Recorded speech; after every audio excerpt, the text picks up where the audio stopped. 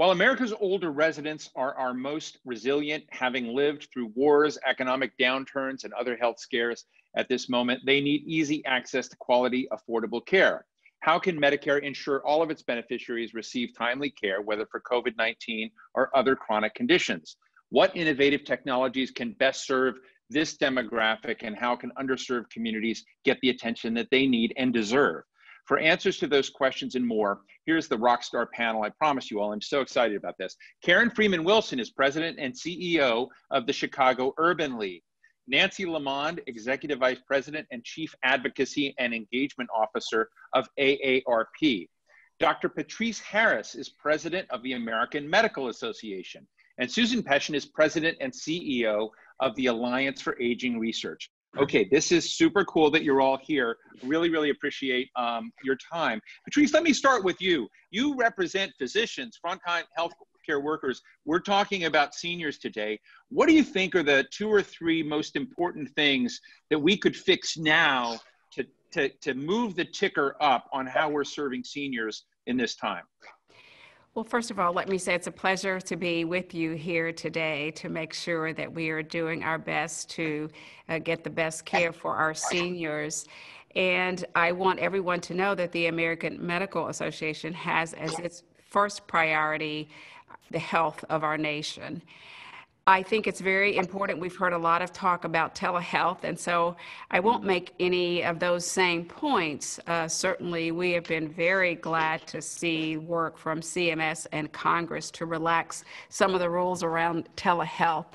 But there are challenges, and we will need to continue to discuss those. We want to make sure, again, those in rural areas have access, which is one of the reasons for we advocated for the telephone. We also want telephone coverage. We also want to make sure regarding pay parity. You heard the congressman say that a lot of physicians have embraced this, but I've experienced this myself, there's not always pay parity with telehealth and in-person visits.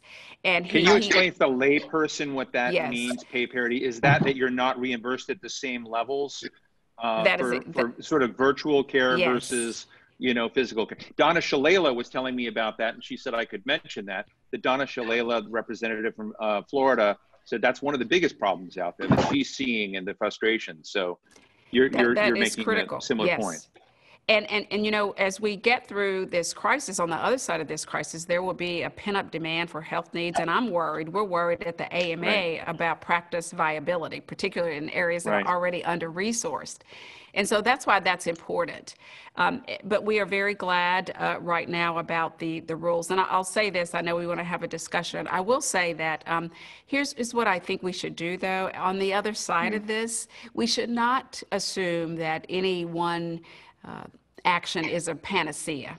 And so when we have the time to catch our breath, we do need to have a thoughtful, I believe, evidence-based conversation about what worked in some of these changes and what didn't work. I see patients in my practice, and not all of my patients like telehealth. They prefer to see me in person. Of course, not everything can be solved by telehealth. I want to get to my other panelists with you and get this all going. We can be like The View on, senior health coverage, et cetera, today. But before I move on, Patrice, one of my friends who actually works for a hospital system out in California said, hey, one of the challenges out there in telehealth is interoperability. And as far as I understand it, in the 30 seconds I had to, message back and forth, that it has to do with devices, that as we get more user-friendly devices, there are actually a lot of things in terms of privacy and HIPAA and all of this that you can end up creating different ecosystems that weren't ever supposed to be connected. How big a deal is that? That is a huge deal. We're still on our journey towards interoperability. While I'm casually talking about health by the phone, that's not necessarily a good thing. That's right. And so we will have to make sure we appreciate the context. As a psychiatrist, I'm keenly aware of issues around privacy and confidentiality. So that will have to be a key part of our discussion going forward. And I'll make one last point about telehealth. Again, believe that it should be integrated, into medical homes. And what we should not do is allow telehealth to further fragment our care delivery system. Right. Thank you, Nancy. You know, I took your name in vain earlier, and so I hope you'll forgive me. You know, it's hard of talking about the future of retirement is work. It's one of our, you know, bylines of, you know, my friendship with AARP. But I am interested in your dashboard right now. You're in touch with seniors. Susan Peschin is also. I mean, you all are. But what are you essentially seeing right now? I want to not get into kind of kumbaya stuff. Tell us what's missing. What are people desperate for? What needles are we not moving that you think have to be moved for us to be doing a better moral and a better job on the health front for important members of our community? Yeah, well, thanks, Steve. Thanks to you and the Hill and Medicare Alliance for convening this. A few quick points I'd make. First, one thing we are totally struck by is how engaged older Americans are right now trying to get information. You would think that was obvious, but we're doing teletown halls at the national level, local level, and we have typically 80,000, 100,000 people on the line. And what they're trying to do is understand the facts. And when they listen to the news, they are listening largely to health professionals. They may be watching a lot of other things, but they're listening to health professionals and are very interested in what the latest is in terms of views on testing. Not to interrupt you, but I just want to, I do want to interrupt you. Richard Edelman actually made a very interesting point in his coronavirus special edition on trust, and said that health professionals are overwhelmingly the people, the voices that Americans are looking for. They rank sort of 80 to 90% in terms of the trusted voices. Politicians are down about 25 to 30%, if I got the numbers right. Anyway, I just wanted to agree with you vigorously. Go ahead. No question on health professionals. I always say that next to your grandchild, the most important person in the world to you is your doctor. And that's holding true right now. So there's a lot of interest in really solid information, not surprising given that older Americans know that they are more at risk than many other parts of society. Second thing we're finding, and this relates to something people said earlier, is that 80% of older Americans have a pre-existing condition, and they are not going for treatment for a lot of other things in light of the scare about being in a doctor's office, talking to a doctor with COVID. We think over the long run, this is very serious and something we're going to have to see how to address. Telehealth is part of this. People have talked about it a lot. I won't get into a lot of detail, but also let's remember that part of the reason people aren't as equipped to do telehealth right now is the fact that first, it was not reimbursed by most of the Medicare plans. Second, there's reluctance on the part of patients and some physicians to use it. And fully a third of seniors don't have home broadband or a smartphone. And so we're going to have to kind of work through that. I think in the unvarnished truth area, we'd have to look at the post-acute care system, or non-system, as we might want to call it.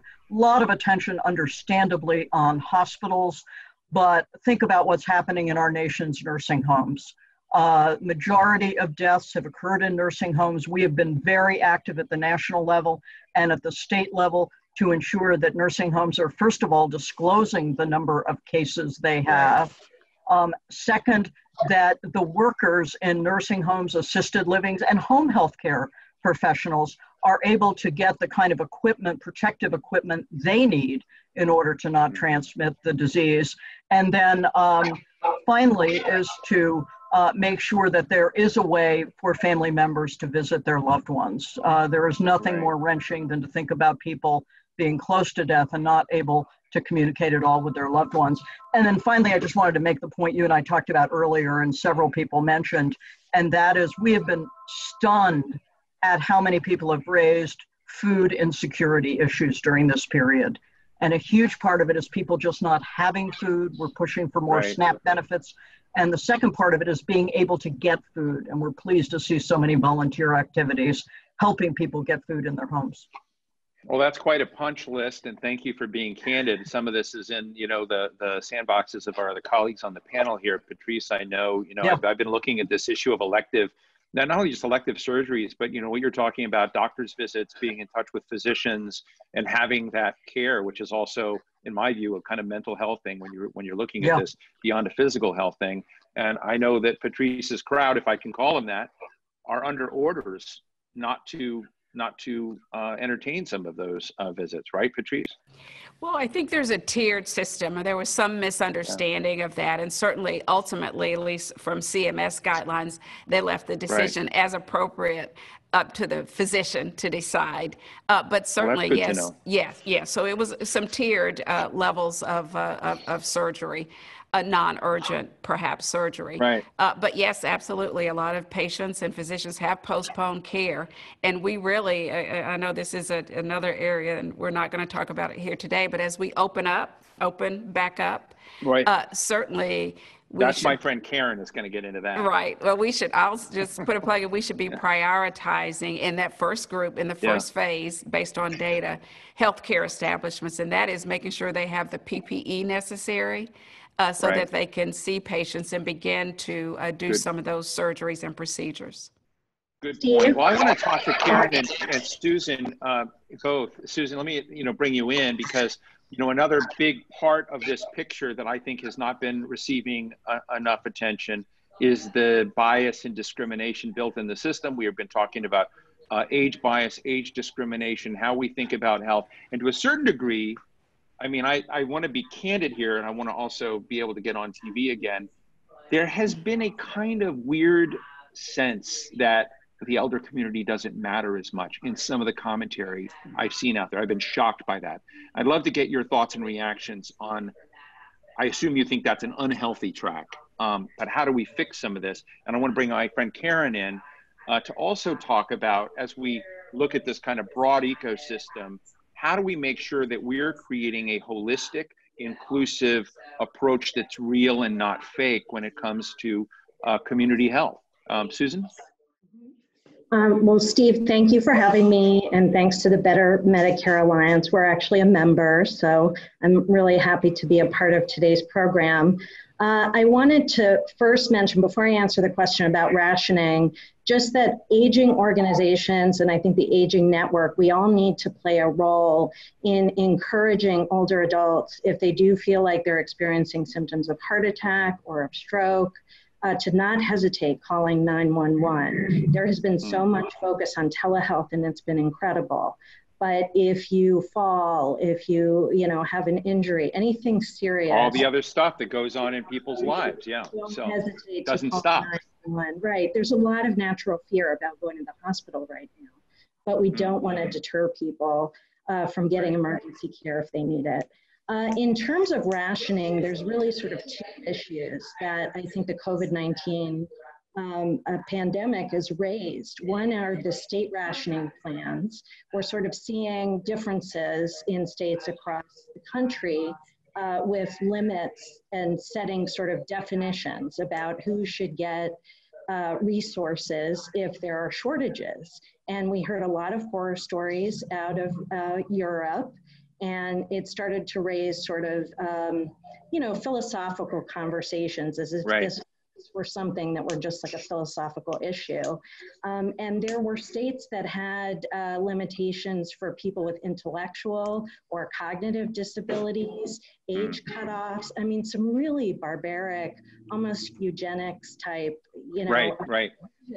So the HHS Office of Civil Rights, I have to give kudos to them. They put out a bulletin at the end of March to basically say, look, we have civil rights laws in this country and don't go against them. And some of the states have backed off, pulled off their plans. But there needs to be more specific guidance around that. There's still problems, and they're gonna, I think, be putting out more specific guidance in the coming weeks. The other issue that I think it's raised is, rationing goes on in the United States, sort of in the background, and we don't talk about it that much. But there is an organization called the Institute for Clinical and Economic Review, and it's known as ICER for short. And they use discriminatory and old-fashioned economic algorithms There's one that's called QALY, Quality Adjusted Life Years, and it's really kind of an old-fashioned economic model that other areas in economics and from health don't use. And they create these reports that restrict access to new treatments, to all types of groups of folks, because it discriminates in particular against people with disabilities and older adults. And I'm hoping that as we're having these conversations, that we have conversations both about the COVID-related ones, but then what is happening on a day-to-day level here, and that we need to move away from QALY. We need to move away from judging the patient and things about the patient, and look at— I'm so grateful. Yeah, I'm so grateful that you brought this up, and I see it right now across not only the healthcare front. I've been made aware of some of the challenges with people with disabilities, but also elders in things like voting. I mean, we are in the political season. We're going to elect the President of the United States and many other elected leaders in November. And, you know, there's a broad question right now, not only, you know, particularly about people with disabilities, but our elder community, I think broadly, about not thinking through that. But that is a different show for a different day. But Karen, Urban League, you know, community health, making these various nodes come together and work well. And you sit in that league of how do you make sure that everybody's engaged to the best we can make them, as we're beginning to thinking about reopening the economy in phased ways. And what we've seen through this crisis is a lot of communities have been screwed, they're bearing the disproportionate share of infection, of mortality, of impacts, both financial, across the board. And I want to get your insights into what's happening from your perspective, but any insights you have for all of us on what we can do to remedy this and to be smarter as we begin to move out of this crisis. Well, Steve, first let me add my thanks for being included in what we know to be an extremely important conversation. And you're absolutely right. We've seen it in Chicago in a very pronounced way, that there has clearly been a disparity both in the incidence of this pandemic, both in the diagnosis as well as the death rate. But we've also seen, as people have tried to access healthcare, as people have tried to deal with the impact of social distancing, disparate impact, both in education, housing, small businesses, and in the workforce. But as it relates to our seniors, there is also a concern about the social isolation, the inability to not only connect with relatives, but with your social networks. And we know in the African American community, one of the most important social networks is church. Now we're having church on Zoom. Now we're having to depend on calls, phone calls, or other ways to connect with our pastors and those in our church or other social networks.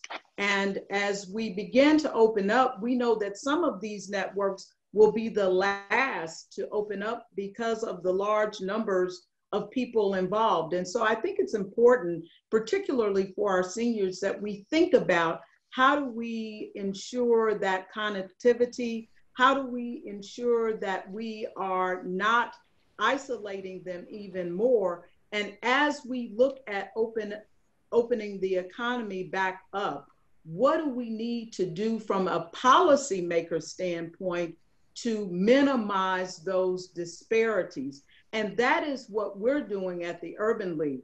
The Chicago Urban League is announcing a health center that is focused on these issues as we begin to plan for the recovery phase. And one of those key things is allowing for a wellness check for not just our seniors, but for all in our community, so that we can begin to check in on those people who might not have a network of relatives or friends who regularly check on them. Right. Look, I've got Fred Upton coming up in just a little bit. He's a Sure. great guy.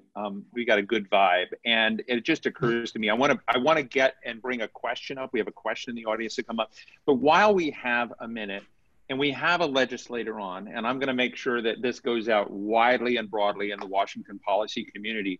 I want to ask each of you just for a 30-second slice of what do you need legislators right now in this time to most move. I don't expect you all to be saying, but when it comes to covering seniors, when it comes to Medicare innovation and what we're seeing out there, just give me one hit at the bat of what you need done. Patrice? I would say testing. And, we really need to make sure we have a robust national testing strategy. And that is not just the tests, not just the swabs, it's all of that. But we also need to make sure that there's a workforce that can trace, do the contact tracing. And for those who have to be isolated or quarantined, we need support. Many folks live in multi-generational families. If a senior lives in the home, but an essential worker has tested positive, they need somewhere else to go. So we need laser focus on testing. Got it. Good hit at the bat, or good bat at the hit, whatever it is. Nancy LeaMond. I would say obviously agree with testing, and I think looking at all of these changes we've made in the face of a crisis and seeing what needs and should be sustained as we go back to so-called normalcy. And then really what this has taught me is all of us need to spend much more time thinking through the post-acute care world, nursing homes, assisted living, home care, and what all of that really means in our long-term care efforts. Right. Thank you. That's a good one. Susan. Peschin. I think this issue is ripe for talking about out-of-pocket costs for seniors in Medicare Part D. And we need to finally cap those costs for folks. I think it's wonderful that there have been, CMS has relaxed some of the regs around getting 3 months of your medication. But if you can't afford the out-of-pocket costs, that doesn't help you a heck of a lot. So I think a cap on those costs, a smoothing for folks who aren't able to afford it all at once. And those are things that were on the table for discussion prior to this pandemic happening. And we have to kind of keep our eye on the ball and revisit. Thank you. Karen, I'm going to give you the last word before we've got a question from our audience. Just give us the thing you need the Congress to hear. I think the quantification of this disease, certainly we want to do it by race and gender, but I would say that we have to keep statistics by age groups so that we will know the impact that this disease is having on every age, by race, by gender, and by the other statuses that matter to them making policies that will help them to rectify or to prevent us from repeating what we're seeing right now. Right. Thank you. What a great discussion. We have Marguerite Pridgeon, who's the Director of Federal Policy for the Corporation for Supportive Housing. Marguerite, thanks for joining us, and I understand you have a question that you'd like to pose. I do. It's kind of a two-part question. The first relates to the nursing homes we had talked about. I want to know specifically what improvements do you think are needed in supportive housing, such as nursing homes, assisted living, to prevent the virus spread we've seen? And the second part relates to, is there an underlying broader issue related to the workforce? What do we need to improve or expand the geriatric workforce in terms of what quantity, quality, and oversight of that workforce to ensure that we have the best solution for our seniors? Great questions. I'm going to ask my panel to be brief in answers, but let me start with Nancy LeaMond. What do we need to do with housing, nursing homes? What do we need to do in workforce? Well, we need to get people protective equipment and gears and be able to test them if they're taking care of folks. We need to know what's actually going on there in terms of transparency. And in terms of workforce, we're going to have to grow our home care workforce, and we're going to have to support family caregivers much more than we have today. Got it. Susan? I think in the nursing home setting in particular, Congress and the nursing home industry has been very reluctant to addressing staff ratios, and that's part of why we've had such a problem there. So I think a willingness to, address that head on is really what's needed for infection control moving forward. Great. Karen? I would certainly agree with my colleagues. I would also say that widespread testing early on in nursing homes and similar settings is extremely important. I think we've seen a lot of them hide their heads in the sand. They almost don't want to know. The other thing, as it relates to the workforce, we have to ensure that we are not impacting accessibility of seniors to the workforce. We have to put those measures in place that will protect them, but also still allow them to participate widely. We need that wisdom. Right. I'm going to give the last word to Patrice. I'd say targeted testing and PPE, and in some ways to support caregivers actually who are navigating not seeing relatives and not having information. Yes.